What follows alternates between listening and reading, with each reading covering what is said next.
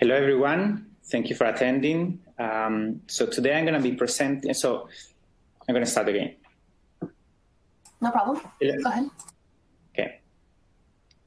Hello, everyone. Thank you for attending. My name is Ernesto Diaz-Flores. I'm an assistant professor in the pediatrics department at the University of California, San Francisco.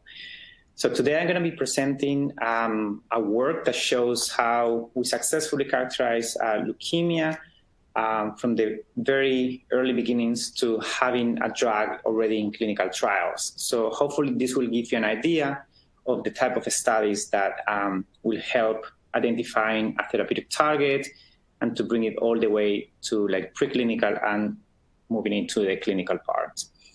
So the title of my talk is Identifying Vulnerabilities in Hypodiploid ALL to be Exploited Therapeutically. Acute lymphoblastic leukemia, or ALL, is the most prevalent cancer in children and adolescents. It also accounts for the highest mortality.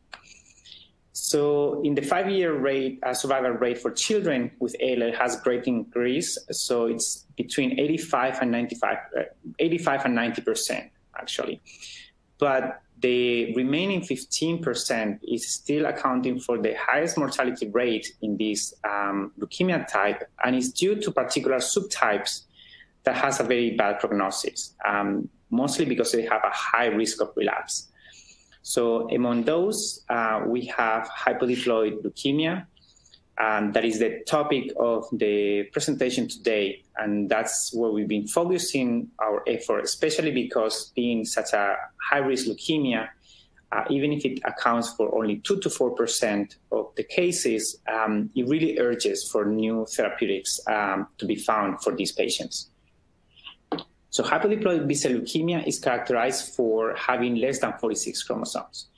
As I mentioned, accounts for 2 to 4% of pediatric ALL, and is divided based on the karyotype, meaning the number of chromosomes. So it could be high hypodiploid, 40 to 43 chromosomes. We're not going to be discussing that because that has a similar prognosis that diploid leukemia. But 32 to 39 chromosomes is called low hypodiploid leukemia. And then the one that has like 25 to 31 chromosome is called near haploid. They never reached like complete haploidy because they never lose chromosome 21 or the sex chromosome. So these two subtypes, low hapodiploid and near haploid, are the one that have like the worst prognosis as compared to non-hypodiploid leukemias. That was described in Nachman et al. In 2007, but since then have been some other publications and like stressing this point. And this year, only 2 publications, one by McNear et al.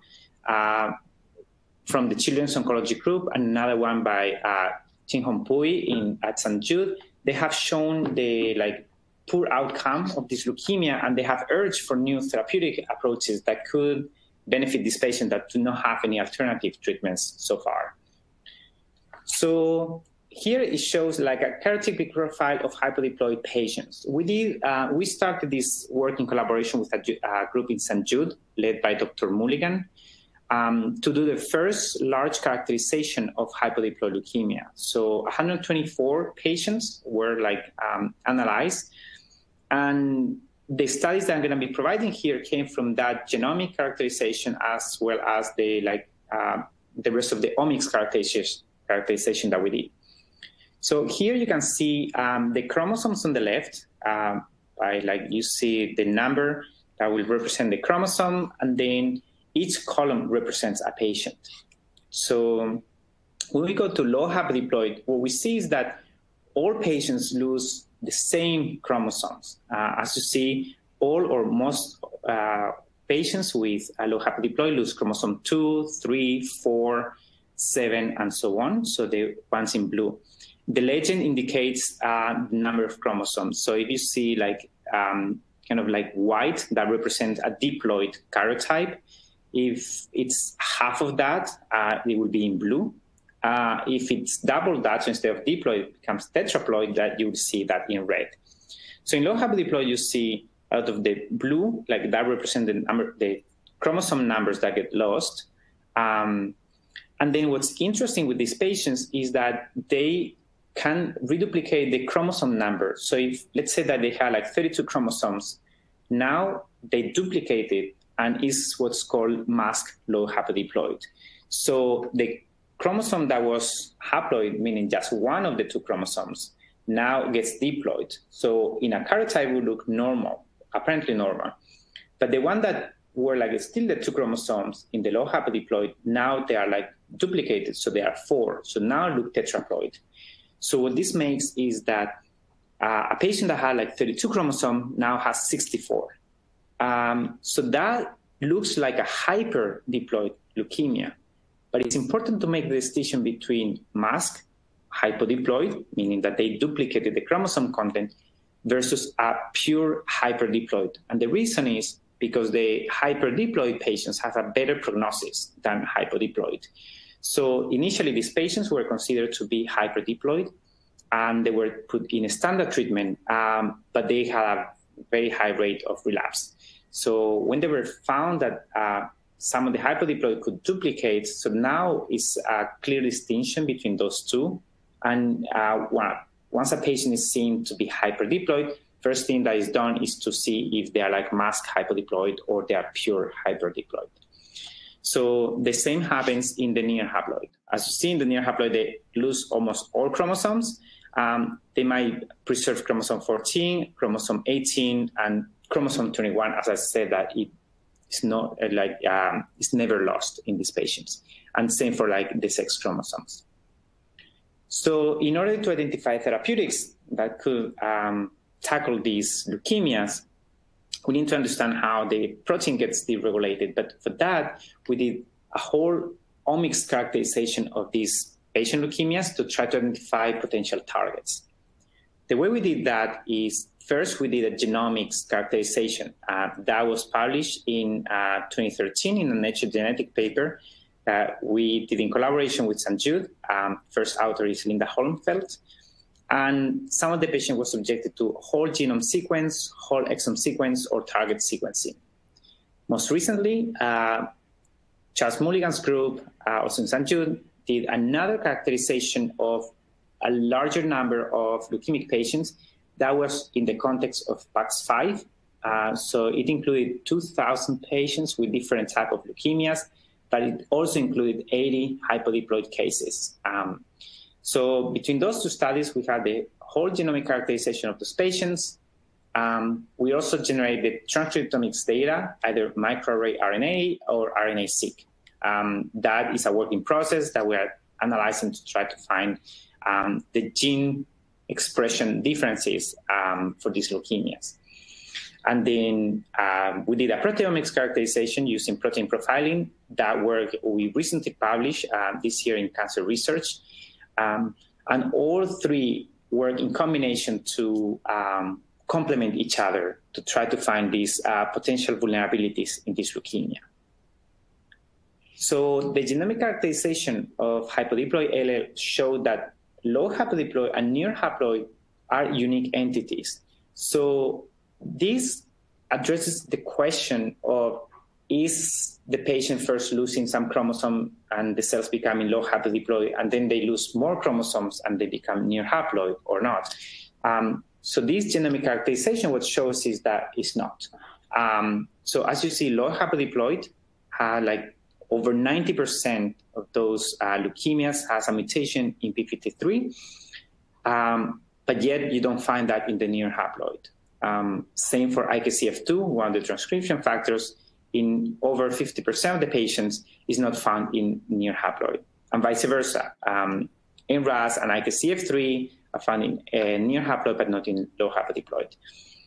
However, despite having unique signatures, they affect kind of the same group of pathways. So as you see, cell cycle, p53, retinoblastoma, and CDKN2A and B are mutated in low hypodiploid. Near haploid has also CDKN2A and B alterations. So that would be, and retinoblastoma as well. That would be affecting cell cycle. The RAS pathway is both in LH and NH, like with neurofibromatosis type 1 gene, but also NRAS and FLT3 in the case of near-haploid. Also, the epigenome has like some role to play in this leukemia. So as you can see in this characterization. So with this information, we try to see how can we translate this into like potential targets. So then we decide to do a biochemical analysis of these leukemias. And for that, we use like a characterization panel looking at total proteins or activated proteins as phosphoproteins. We use flow cytometry for that, and the panel was generated using commonly affected proteins in like cancer, particularly in leukemia. So that includes the receptor tyrosine kinase pathway, PI3 kinase pathway, RAS-MAP kinase, as well as protein synthesis, survival proteins, anti-proliferation, and apoptosis. So before going to the analysis, I want to show you how we did the protein characterization. We used phosphoflow cytometry. For that, we implemented protocol that had been developed by Gary Nolan in Stanford. So it's basically taking the cells, fixing them with paraformaldehyde, permeabilizing them with methanol, and then using antibodies to detect either surface antigens that will allow to look at subpopulation of cells.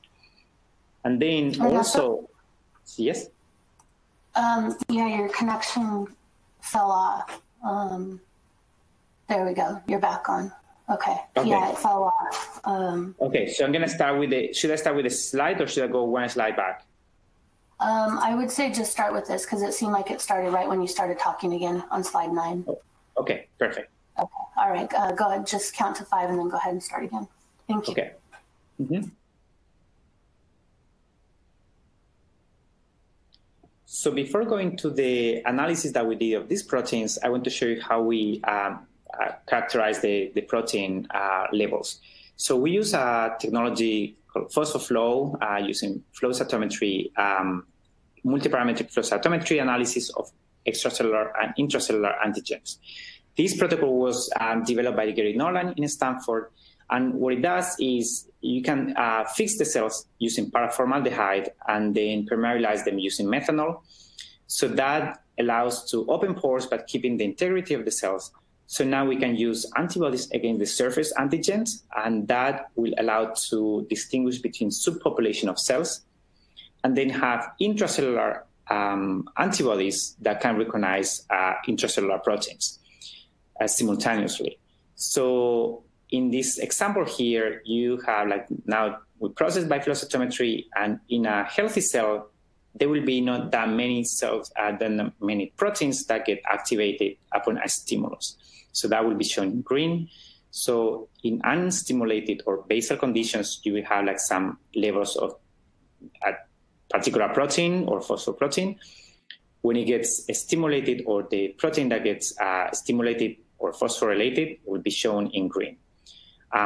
Whereas in the mutant, they tend to upregulate those proteins, so you have like more, or you have a higher intensity. So that you can detect it by like an increase in the shift in fluorescence from the basal. And the basal might be already like higher than the basal in the healthy cell. So now we can transform that in a heat map, and then you can see how in this case, the basal conditions of the wild type and the stimulation compared to the basal conditions, the mutant and the stimulation, where yellow is upregulated and blue is downregulated. So now we can go and look at the characterization that we did. So here as columns, you see the different proteins, over 20 proteins from the different pathways. And then on the left, every row represents a patient. So the first one is the healthy control that we use, and whichever levels the healthy control cells have, that's considered 0, and that's given a value or like a color of black. Any levels above the 0, the standard for like the control, will be shown in yellow, and that means upregulated. anything below that will show in blue, downregulated. So as you see, when we look at the low hapodiploid patients, you can see the p53 is elevated because it's mutant, so it cannot be degraded, so it accumulates. And there is some proteins like BIM that will show also like high regulated compared to the near haploid, and same for BCL-XL. But besides that, all the other proteins kind of show a similar pattern both in low hapodiploid and near haploid. So now we decide to see what happens if we block or inactivate using inhibitors any of these pathways. So next graph here, we show, so we use inhibitors against receptor tyrosine kinase, like that SAR kinase or JAK-STAT pathway, and the proliferation of the cells were not diminished. When we block MAP kinase, surprisingly, that's the light blue, surprisingly didn't affect proliferation either, which we replicated with additional drugs. Part of that I'm going to show later, but it didn't have any effect. When we block PI3 kinase, here you see two PI3 kinase inhibitors in red and purple, we have a reduction in 50% of proliferation of these cells. But strikingly, when we block BCL2, as shown here in orange, we have a quick decrease in proliferation starting at 10 nanomolar. So when we look at not just proliferation, but induction of apoptosis, the ABT compound that blocks BCL2 was the only one that also induced apoptosis. So that tells us that BCL2 had like a potential cytotoxic effect against these leukemic cells. So as I mentioned, we replicate these experiments with additional drugs. We included more MAP kinase. Here I included 2. We did up to 5. And we use up to 12 different PI3 kinase inhibitors, including isoform-specific inhibitors for the different activated catalytic activity subtypes. And we saw the same. We saw like a partial reduction of proliferation, but it was only with the ABT, and we used 3 different inhibitors for ABT, ABT263, ABT737, and ABT199. And all 3 had overlapping results in decreasing proliferation. And when we compare the increase in proliferation even against chemotherapy agents, then we saw like a great increase of cast space or active cast space by BCL2 inhibition that we didn't see with any other drug.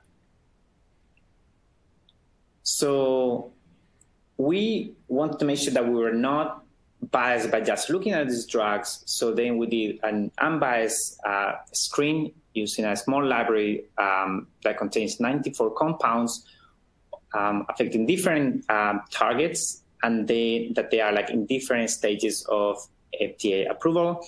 So, and that result, like what it shows is 1 represents 100% proliferation, and that is being shown with DMSO control. And then all these are like different like drugs and chemotherapy. And then if it goes to 0, that would be 100% reduction. So you see that ABT263, the BCL2 inhibitor, was the only one that had was the one that had the highest efficacy. The next one was gemcitabine, which is a drug that has a very broad spectrum, but it didn't have any specificity against a hypodiploid leukemia. So then, as a small molecule, ABT263 was the highest scoring one, going together with our results that I showed previously. So then we studied the effect of this drug in patient samples ex vivo. So we did at 24 hours using 100 micromolar. And then we saw that all of the, 100 nanomolar, all the patients' samples had a big decrease in proliferation, and that resulted in an increase of apoptosis, as shown here in blue, versus the untreated in red. So all this data, although in vitro, they were very promising and encouraging of the result that we're seeing. Not showing here, but we did a comparison between 263, which is a BCL2 BCL-XL inhibitor, with 737 as well, and ABT-199, which is specific for BCL2. And what we saw is that all three had overlapping effects, so that indicates that the inhibition is due to BCL2. So we decided to see how that will have an effect in vivo. So we took patient samples, so 4 low hapodiploid, 4 near-haploid, and 3 non-hypodiploid leukemias. So each of the patient samples had different mutation profiles, and they were engrafted in 6 mice each.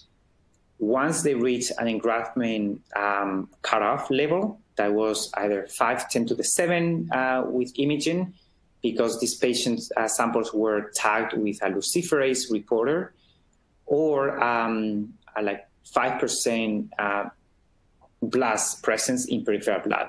So that was the cutoff to start treatment. So then they were randomly assigned to either vehicle or ABT. So the dosing that we use is after day 0, when they had like more than 15% in peripheral blood. As I mentioned, like they were randomized, and then we did a dose increase, 25 mg per kg, 50 mg per kg, 75 mg per kg, all for 2 days each, up to 100 mg per kg, to avoid tumor lysis syndrome, which had been described for this drug. And then after 1 week of treatment, they kept in the 100 mg per kg for the duration of the trial. That was 60 days. And every week we'll do imaging as well as counting of peripheral blast of blast in peripheral blood. So here you can see the monitoring that we do by flow cytometry. We use a mouse CD45 to detect if the blood is only mouse. So you see like this mouse has not been engrafted, but once they engraft, you see that CD45, they still have presence of the mouse blood cells, but when you start seeing in the x-axis, you still have human CD45 appearance. So in this case, goes all the way to like 32% of human leukemias already in the mice. So here then I show like different patient samples. This is just an example to show how the treatment worked. So that was at day 0. Each patient sample has different mutational profile. They were all treated at the same time with the drug. And then once like we analyzed at day 7, we see that it was completely clear upon treatment with ABT-199 for all the leukemia in the mice. And this, I have to say, happened at 24 hours already. And then after that, like we had we saw like a very like rapid clearance from both imaging as well as flow cytometry. So at the end of the trial, 85% of the mice with low haploid or near haploid leukemia that had been treated with ABT-199 survived the treatment, whereas those treated with vehicle died. And the control leukemias that were not dependent on BCL2, they didn't respond to either vehicle or ABT-199, and as shown here. So as I said, like this was, you can find this work in Cancer Research of March this year for additional details. So these data help, together with other like collaborating work, helped open the first clinical trial for children with high-risk leukemia for the treatment using ABT-199, either alone or in combination with chemotherapy. So in addition, we wanted to see what's the mechanism by why these leukemia selectively respond to ABT-199, also called venetoclax, and if we could find biomarkers of drug response.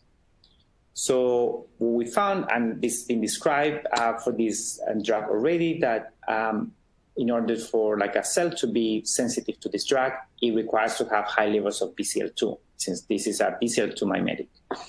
And as you see, the control leukemias that did not respond had lower BCL2 levels than low haploid or even near haploid. But what was interesting is that we also saw that the pro-apoptotic protein, BEAM, had very high levels in some of the leukemias, and in the ones that did not have high levels of BEAM, they have high levels of BAD. So what makes this leukemia so sensitive is that they have high levels of the pro-survival, but also high levels of the pro-apoptotic. So when you use a drug that blocks the pro-survival, then you have an outnumbered concentration of the pro-apoptotic proteins that will drastically kill the cells in a very rapid way. So that you tip the balance in a way that the leukemic cells now are very sensitive to death induced by this drug. So to prove that BEAM and BAL are the mediators of that effect, we use CRISPR to eliminate BEAM in the cells that contain high levels of BEAM. And as you see, BEAM knockout 1 or BEAM knockout 5 completely eliminated BEAM. So in those cases, that caspase activation induced by the drug is blunted, completely blunted. But if you keep some of the isoform of BEAM, it's still happening. So that is a cell line that has high levels of BEAM on the left, NAM16, but BEG 1732, they don't have endogenous levels of BEAM, but they have levels of BAL. And then when you use the drug, then you also induce apoptosis, as you see here by Cliff caspase, even faster than what you see in the case of NAM16. Here, this example was taken at 24 hours, so BAL is already knocked down, but we did further analysis, as you can see in the paper, where we did at short-term courses where BAM is still present and it gets induced, and that's when the BAL is mediating caspase. By 24 hours, apoptosis had already happened, so many of the proteins are already been degraded. And then what you see is high levels of caspase, high levels of Cliff bark, as indication of cells already dying or some of them are dead. So, but even in this case that they don't have BEAM, as I mentioned, they are very sensitive to ABT199, and that was through the effect of BAL. So when we use CRISPR analysis, we knock down BAL, and then you see that the activation of caspase by ABT199 gets also blunted. So this shows how the drug works and what's the effect on this leukemic blast. But what we also observe is that although it has a great efficacy in clearing the blast from peripheral blood, here on the left is the control leukemias. There's no difference between vehicle in blue and ABT in yellow or orange. In the low hapodiploid, at the end of the 60-day trial, only 2 mice had about 5% of blast. All the others had 0 levels. And near haploid, we could not detect any leukemia in peripheral blood. But when we look at the liver, the blasts were still resident there. So what it tells us is that these might become a reservoir for blast, and when we stop the treatment, leukemia may come back because of the presence of the leukemic clones still in internal organs. So we decided to do a combination therapy. So here I'm just showing that in the Ph-positive leukemia, they don't have levels of BCL2 that we use for these pathology slides. Because of that, in ABT199, that looks the same, more or less. They didn't respond. But then low haploid and near haploid, they have high levels of the leukemias that are positive for BCL2 before treatment and also after treatment, or with vehicle and with ABT. And that's where they are still lodging the clones. So we need to find a combination therapy that could be synergistic with this drug in clearing not only from peripheral blood and bone marrow, but also from internal organs. So for that study, this is a work that we did. I had a fellow in my group, Holly Parayuri, did most of these studies. And what we decided to do is use an unbiased high-throughput drug screen to identify effective drug combinations. So for that, we used the hypodiploid cell lines, NAM16, VEC 1732, and MHH-CoL2. We use close to 2,000 compounds, bioactive compounds, including epigenetic compounds. And we look for decreased proliferation as using a cell target glow assay as a screening method. So from the 1,950 drugs that we use, we look at the 18 drugs that have the highest induction or highest inhibition of NALM-16. So once we identify that, we look at them, and they basically belong to like very few subgroups or classes of drugs: HDAC inhibitors, proteasome inhibitors, anti-microtubular agents, mostly chemotherapy, and others, including one here, dinacycline, which it was considered to be a cell cycle inhibitor. So then we use these 18 drugs against the other 2 cell lines, and then we did different time course, 24, 48, 72 hours, even 96 hours.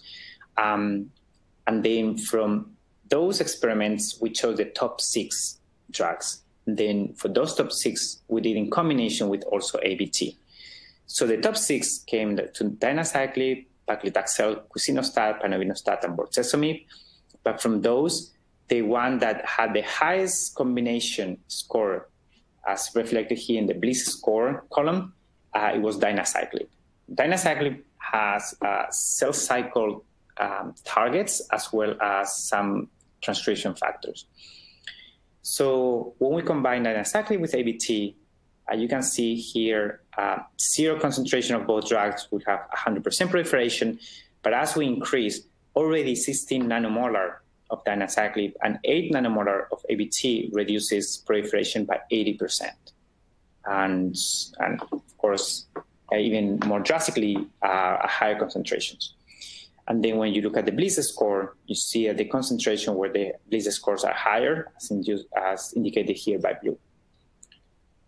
So all these studies and additional in vitro studies that I'm showing here also encourage us to do a clinical trial with this combination, dinacycline and ABT. So this is like an example of a mouse that was untreated, was just being given vehicle, and then this trial was 28 days, replicating the course of chemotherapy in patients. So the images are every 7 days. As you see, the leukemia gets even more expanded, more aggressive. When we use ABT, we have a reduction, but still be present in like at the 828, and that is particularly because of the liver presence. When we use dinacycline by itself, we didn't see much of an effect, although it reduces, but it's not like a drastic reduction. But when we use in combination, ABT and dinacycline had a great synergy and very synergistic effect, as you see here. And we could not find any blasts in any of the tissues that we analyzed, or by flow cytometry, or by any means that from the different analyses that we did. So this is work in preparation, Pariuri et al. Manuscript in preparation. We are expecting to submit in the next few weeks, and then has additional details on how we did this screen, how did the in vitro studies, the ex vivo, as well as the preclinical trial.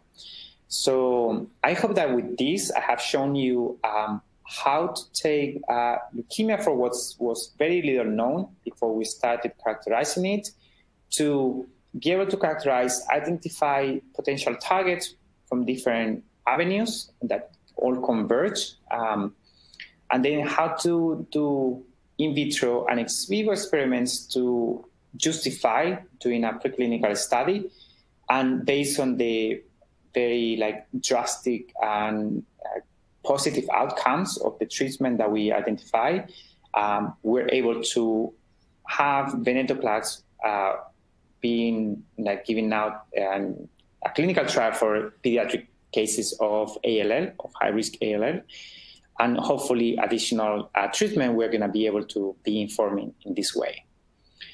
So as conclusions, so a biochemical characterization of hypodiplopia leukemia was able to show upregulated levels of BCL2 that represent promising therapeutic targets. A preclinical study showed that the use of this drug, ABT-199 or venetoclax, dramatically reduced the leukemic burden, both in peripheral blood and not shown here, but also in bone marrow. And it extended the lifespan of mice xenografted with hypodiploid ALL. However, pathology analysis indicated that this drug alone, as single agent, does not eradicate the leukemic clones from liver and spleen. And this is something that is typical for monotherapies. So because of that, it's important to identify combination therapies. So for that, first you need to have good drug that works as monotherapy, but then complement with additional ones, especially with a rationale, so they are synergistic, better than additive effects. And this is what we did here. So the sensitivity to ABT-199 is linked to the high levels of BCL2, but also low levels of BCL-XL and high levels of BIM and BAD. And ABT-199 can induce apoptosis with great efficacy in cells lacking BIM, as we indicated, and those cells are like the ABT effect is mediated by BAD. So both like BIM and BAD, as well as levels of BCL2, now become biomarkers for drug response in these cases.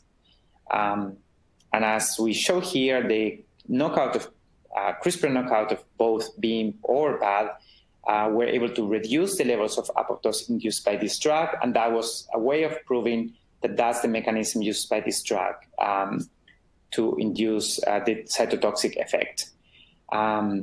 So additionally, as I said, like the combinatorial effects, like using an unbiased drug screen to identify another drug that could like synergize with ABT, was giving us the basis to do combination therapies.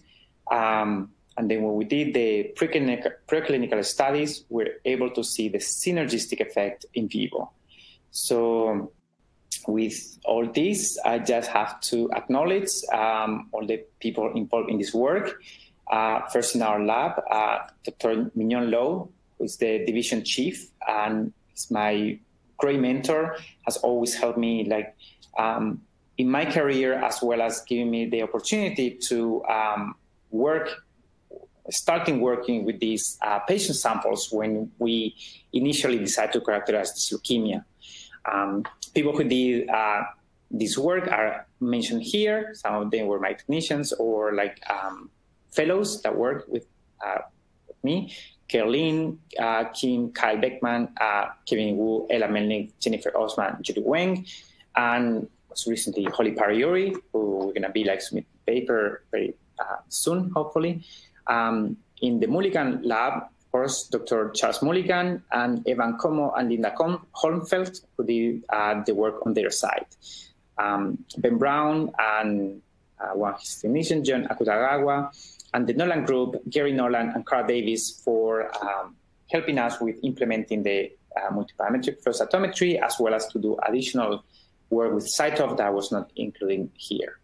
So with that, I would like to thank you all for attending. I hope that you got a good understanding of what we do, as well as give you ideas on how to pursue a work to have a therapeutic impact in the work that you are doing. And with that, I will say goodbye until next time. Thank you. Bye-bye. All right. Good job. That was perfect. Thank you. Thank you. Thank you. Thank you for your contribution. It's perfect.